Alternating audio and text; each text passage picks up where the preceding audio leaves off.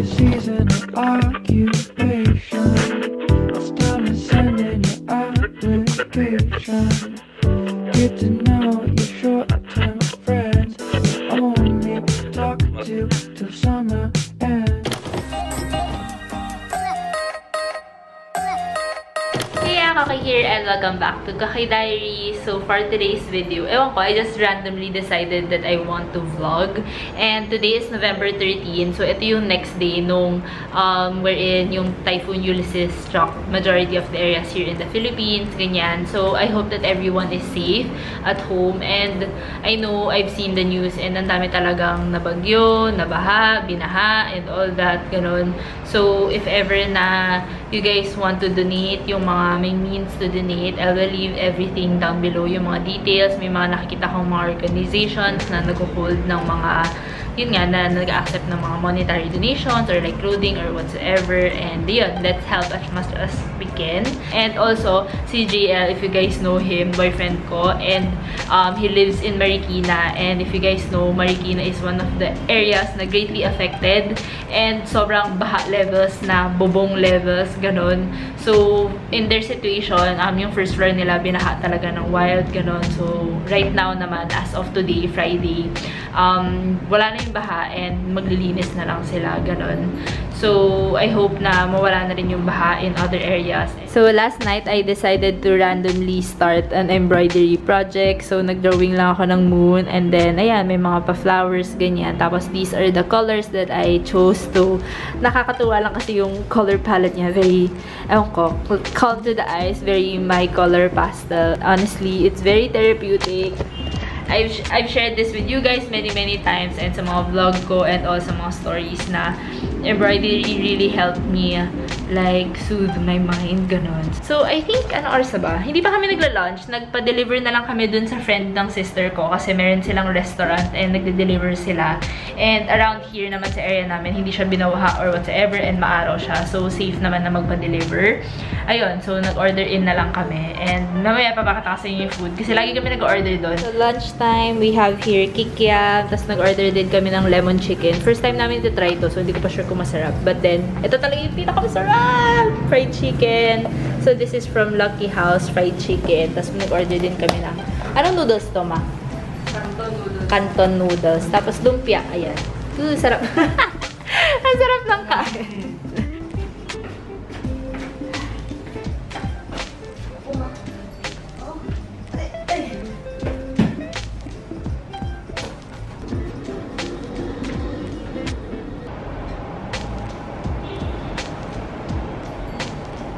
And I think ito yung mug na binili ko. Mug na naman. Pero kasi, I saw this sa mga posts ni, if you follow Janae Daily. Sobrang ganda ng mga photos niya and her lifestyle, ganyan. Tapos, I saw her using this cup. And, yeah, nilalagyan niya ng matcha and all that, ganon. So, I really want to have it also. So, sana hindi siya basag kasi glass siya. Ay, ang ganda!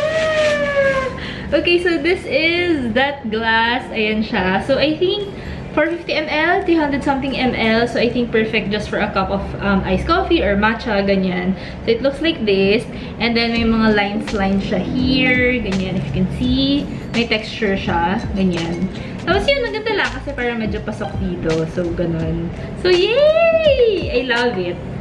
So, before I start working again, I just want to share with you guys this one, this laptop mat. So, this was given to me by Win. Hi, Win! If you're watching, thank you so much. So, ganito siya kalaki and she's selling this. And then, ito, available siya in other colors pa.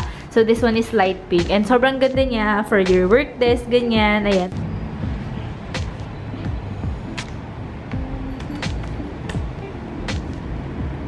Hi guys! Good morning! So today is the next day and ayun, as you can hear, nagsasalita yung barangay for I think mga 2 hours na ongoing kasi this morning I was planning to shoot a new vlog, a different vlog. Pero hindi ko magawa yun kasi And then, in a bit, mag-shoot din ako for content post lang for Burger King. Papakita ko sa inyo mamaya kasi meron silang limited edition na product. Ayun. Tapos, later in the afternoon, we're going back to our old house sa may Quezon City area because meron kasi kami doon na mga old clothes na parang sinagigate na namin before moving na isip namin na pwede i-donate kasi may kakilala si mama na magdo-donate sa mga Marikina areas, mga nasalanta ng typhoon. Hello! So, I'm about to shoot a content post na and ito na lang yung napili kong outfit. Ewan ko, tinatamad lang din ako mag-dress up today. So, this is just an oversized shirt that I got from Shopee. Ito yung design niya, Josie and the Pussycats. If you guys know Archie, OG, and Uniqlo shorts lang. Tapos, ito din yung orange slides ko na pambahay.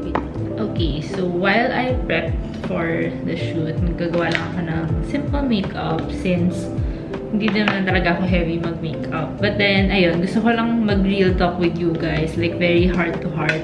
Because, especially with our situation right now, parang, ewan ko, ang dami ko lang talagang feelings na gusto i-share sa inyo. And, ayun, since last night, actually, parang ang daming kumakalat through social media about updates ng mga nasalanta ng bagyo, ganyan.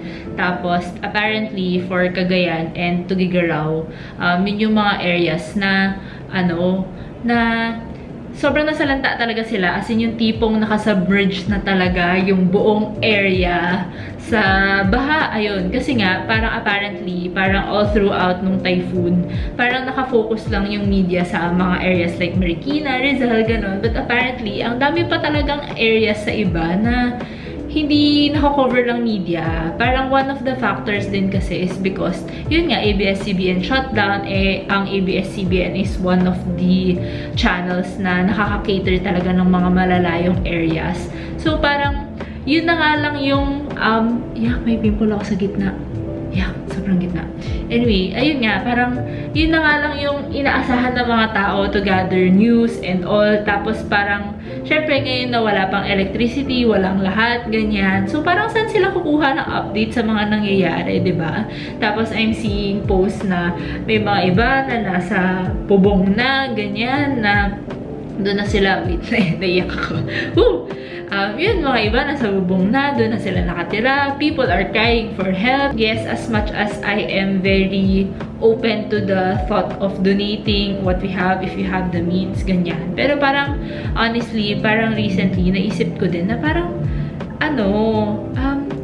like, hindi natin obligasyon na mag-donate, honestly. Parang, at first, iniisip ko kung tama ba yung thought ko na hindi naman talaga natin obligation mag-donate and hindi siya kasalanan or hindi ka dapat ma-feel bad if hindi ka naman nag-donate at all. But, don't get me wrong, if you have the privilege to provide, to share what you have, then go, I'm all for it. Pero yun nga lang, na parang, I guess, donor fatigue din na I'm seeing this overall social media na parang as much as lahat gusto tumulong, eventually, people will get tired.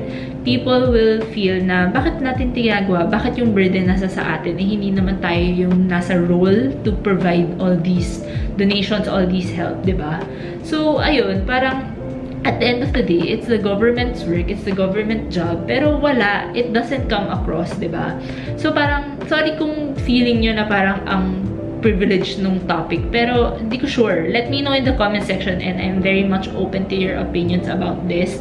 And this just really shows that we really have to do our best to fight for the right candidates come election. And this is just a reminder, if hindi ka pa nag-register for voting, bakit? Ano pang hinihintay mo? Guguho na ang Pilipinas, diba?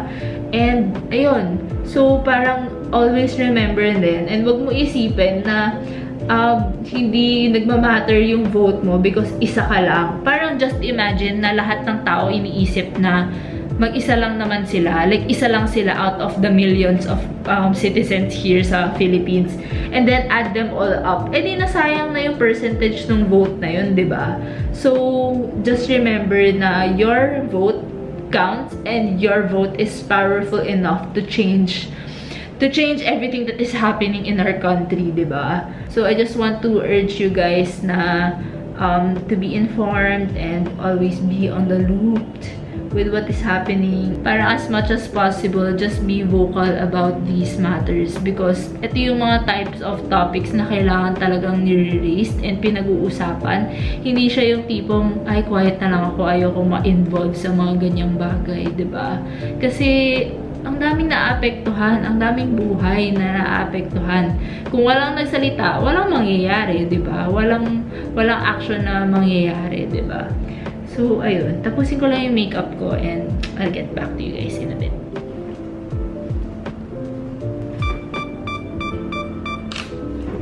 So, umuulan na ngayon and I'm sorry for the noise.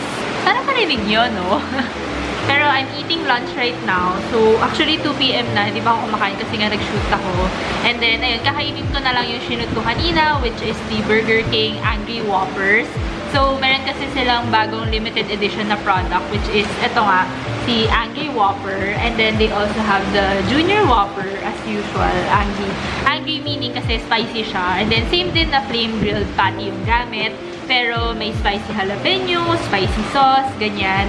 And then, they also have the angry onions. Nilipat ko na lang siya na nalalagyan. Ayan. So, onion ring siya. Pero hindi siya yung parang typical onion rings ng Burger King na deep fried. So, parang ito yung may coating lang siya na malambot. Gets niyo ba yun? Pero yun, I tried it a while ago na while shooting. Kasi nga, nagugutom na rin ako. Ayan. So, ito na yung nakain ko. And then, yung napansin ko lang sa kanya, meron din siyang onion ring sa loob, guys. So, anong masasabi mo sa bagong product ng Burger King? May damit na siya ngayon, guys. Pwede na siya makasama sa vlog.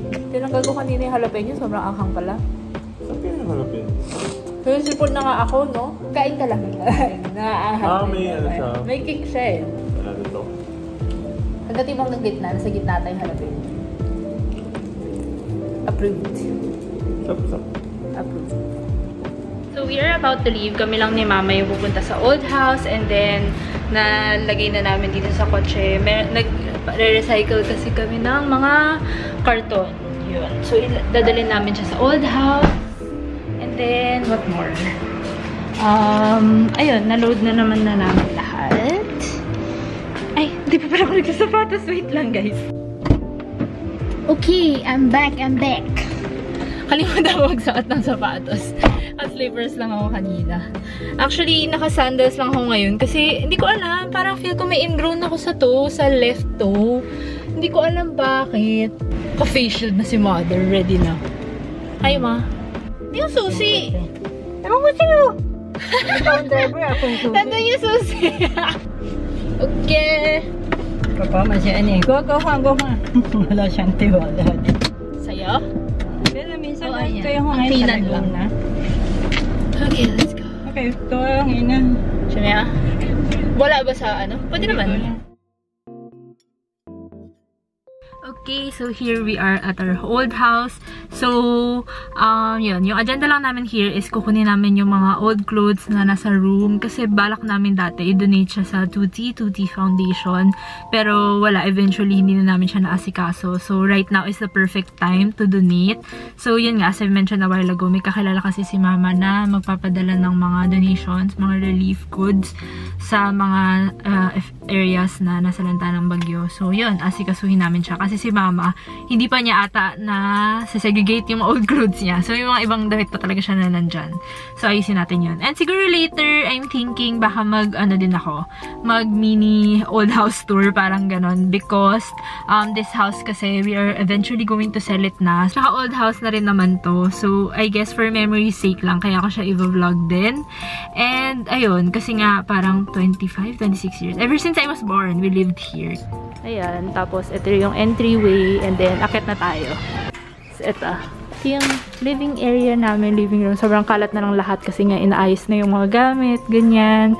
Tapos, ayan, akit tayo. Aray ko, muntik na ako madapa. So, another living area there. Tino, yung ano pala, yung mga i-recycle na sa likod ng kotse. Oo. Mamaya na lang or bigay ko ba sa'yo yung susi? Marami ba yun? Konti lang? Mamaya na lang? Maya, balis mo na. Paalala mo na. Tapos dyan yung kitchen area. Yun. Tapos yan, let's go up. Ito yung old room namin. Yun si Mama. Okay, let's close this door. Init. I'm not sure if napapakita ko na siguro may mga parts ng area ng vlogs ko. Yan. So, before, nandito yung bed namin. Tapos, if maalala nyo yung parang maraming Polaroid on this side. Ayan. Tapos, may sofa dyan. Hinihingal ako. Tapos, this area, ayan, ito yung filming spot ko dati, guys. So, if nakikita nyo yung mga background ng vlogs ko, ganyan. So, ito yung office area kasi namin. Tapos, this one, dito yung table ni Mama, ganyan. Sobrang kalat na, guys. I'm so sorry. Okay, nabuksan ko na. So, ito yung terrace namin. Sobrang kalat niya din, again. Pero, pakita pa ba? Yan. So, kalat niya, kalat. And before, dyan ka nilalagay yung mga succulents ko. Yan, mga plant babies ko dati. Yan. Dressing room. Which is makalat din. So yan, dressing room. Hello. I think napakita ko din to sa IG stories ko. Yan. So na nag-visit ako one time to get... nga, may mga ibang shoes pa pala ako dito. Ayan, may mga ibang shoes pa ako na nandito. I think I have to get them na, no? Ayan, tas this is the bathroom. Yan, very old style na talaga siya, guys. Old school. Usually, old style houses, parang may connecting CR siya. So, if, di ba nga dito, ito yung dressing room, tapos doon yung other room, tapos ito yung CR, and then, meron pa siyang isang room. So, parang kumbaga, 2 bedroom, tapos may isang connecting CR. Yan. Yan. Tapos dito naman, so before, dito kaming magkakapatid natutulog. Yun. Tapos eventually, naging room ng brother ko kasi pumunta kami sa kabila. Hala, parang may web. Yan. So dito, I think, ayun. Yun yung mga clothes na idodonate namin. Ito, lahat to. Nasegregate na namin to. Tapos before moving, ayan. So ito yung mga idodonate namin. Plus ito. Itong tile na to. Tapos, ito din. Ito naman yung door going out again. Tapos, ayan. Same lang. So, ito before meron kaming billiards. Tapos, yun, masisira na yung bubong, guys. Sobrang luma na talaga ng bahay. And then, ayun. Ito ulit. Same. Ito yung pinasukan natin kanina. Yan. Tapos, yan. Rooms na ng relatives namin. So, hindi ko napapakita sa inyo. Yan. Tapos, ito. Meron lang tayong isa pang stairs. I think si Mama yan. Dito yung leading sa dining area naman. Mother! Tara. Nakuha ko na yung mga damit eh. So, ikaw na lang, damit mo na lang yung isa-segregate. Tapos, uso din dati guys, yung mga jealousy type na window. Ayan o. Yung iniikot siya. Makaluma. Tapos, ito din. Hinihila siya para buksan. O, diba? Old style house. Yan. Tapos, ayan. May isa pa kaming terrace dyan banda. And then, yan yung maid's quarter na namin. Oh my gosh, guys. So, diba, super fan ako dati ng mga, Taiwanese dramas. As in, bumibili talaga ako ng mga CD. Ayan. Ito, Fated to Love You. Sobrang classic. Ito. Itong tisan ko. Ayan. Parang, basta mga Taiwanese show siya. Yung mga iba kasi, sumikat sa Philippines. But then, yung mga iba, as in, sa Chinese drama talaga. Double fighting. As in, yung mga palabas na to, as in, wala talaga siyang subtitles, guys. As in, pure Chinese. So, dun talaga napapractice yung Chinese skills ko. Yan. Dahil dyan, pumasa ako sa Chinese class namin sa high school.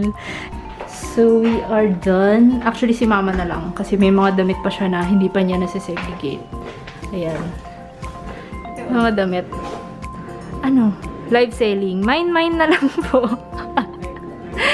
Yung mga damit. Tapos may mga iba pa kaming pwede i-donate. Yan, mga kumot, ganyan. Tapos mga damit. So, this is the garden area. So, dati, may playground part pa dyan.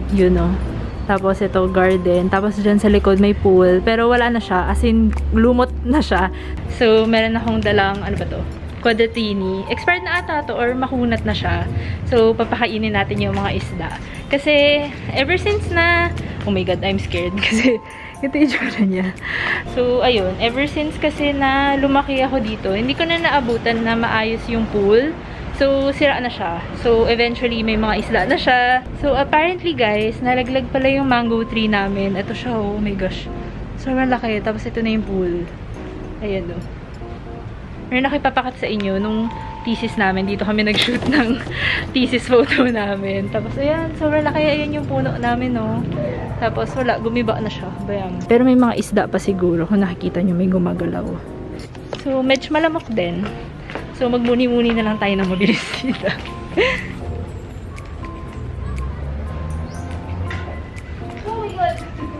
Oh my gosh, guys. Kita niyo yun. Ito, bakit ako sa inyo? Ayan na. So, ito yung wafer. Ayan. Tatapon ko dito banda. Ayan. Oh my god, todo attack sila. The volley is shaking. Oh my god, kita niyo yun. Ayan. Okay, so next stop, nandito kami sa Bugis and we are going to take out for dinner. And nag-order na kami through online and then meron lang din kami mga dalang containers para doon na ilalagay yung mga take-outs namin. This one din. Meron kami dalagat na para sa laksa soup. So, pipick up lang ako. Si mama ang tagabantay ng car. Hello? I'm outside na. Okay. Thanks. Bye-bye. So, I'm here at Cocoy's house. She's my college friend and magdo-donate din kasi siya ng mga clothing. Hello! Wow, ang dami ah! Akala ko ikaw yung tin... Ay, hindi na rin pala kasha. Sa gitna na lang pala. Wait, back. Wait lang, ayusin ko lang. Hold the cam. This is how Cocoy fixes her car. Hi, auntie! So, bit-bit mo talaga yung chicken joy mo. Oo. Kaya lang siya nandyan. Hala, hindi ka siya. Alam ko na. Ay, yan. Kumasya na. Pwede na yan. Okay na. Yay. Thank you. Ako sa'yo. Thank you. Bili na ako ng food. Bye, ingat. Back in the old house. So, ngayon, nagtitrace kami ng salamin. Yan. Si Tino. Si Tino ang ating master drawer.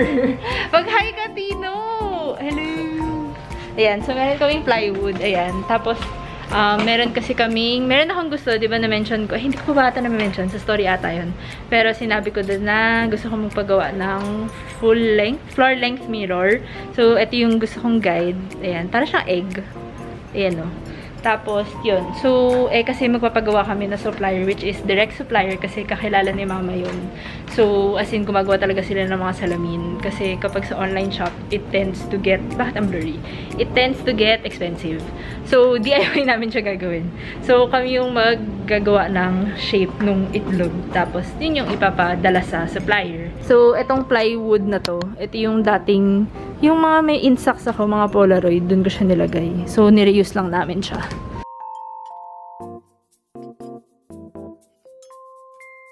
Liwanag ko lang.